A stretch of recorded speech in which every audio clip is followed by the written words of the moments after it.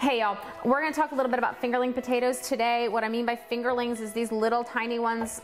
Oftentimes I like to buy it actually in a mix bag where you get these small reds, these little goldens, and purples. Sadly, they didn't have them at my grocery store this time, so I'm making do with what I found.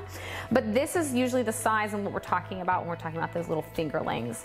They are not those big, massive things. This is what we want when we say fingerling.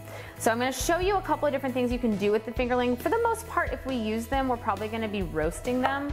So really just cutting in half might be enough. So like this one was smaller, so I just wanted to cut it in half, but because this one's a little bit bigger, I'll go ahead and cut it in half and then cut it like that. So now these are more similar sizes, which helps with the roasting process. You can see that pretty golden color on the inside of that one.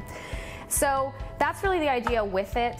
So those are kind of going to be, if you want to do them in pieces for roasting and stuff like that. You could also do, slices pretty easily. You could cut it in half and then do some slices if you wanted to. And of course, these would make like nice little crisp chips. These ones that I've done too, like if I want to make them even smaller, I can take them smaller still, right? From there, you can sort of go anywhere with your knife cuts. But the other thing I want to show you is actually shredding. So I have my grater here, and it's pretty simple, right? Shredding is not that complicated. I'm going to just take this and start shredding it. The biggest thing with these though that you have to be careful of is they are kind of small, and so my hand's going to get close to the shredder pretty early on, and I want to make sure to be wary of that because this is a blade and it can cut me. So otherwise, that's that. The shredding can be really beneficial for making a mash or hash, any of that kind of stuff, really. And so, not going to get a lot because they are pretty small, but you can start to see it shredding. And I just want to get enough for you to see.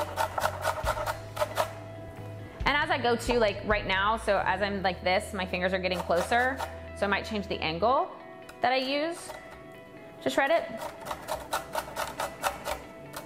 Usually once you get started, you can go a little faster, but the first couple of passes you want to be a little more gentle with. So there we go. And there it is, shredded. So it's the same thing we'd do with sweet potato. All right, that's it.